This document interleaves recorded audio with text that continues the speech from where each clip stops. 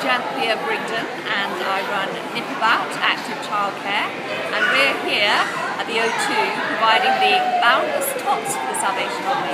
And as you can see in the background, there's loads going on. We've got bubbles and music, games, and we've got zoo boogies, and all sorts of people are dropping in this week to help us entertain the children. And we've got an army, our own Nip About army of purple people.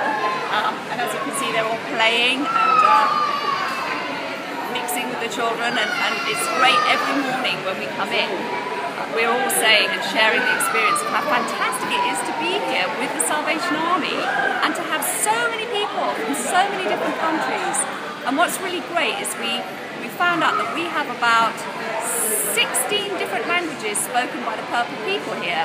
So it's great that we're able to communicate with some of the people that are coming from all over the world. And one of the girls was saying to us this morning, as we were coming in, we came in with the group from Zimbabwe, and they were all singing and dancing, and it just gave everybody such a lift and such a wonderful start to the morning. Makes us all feel pleased to be here.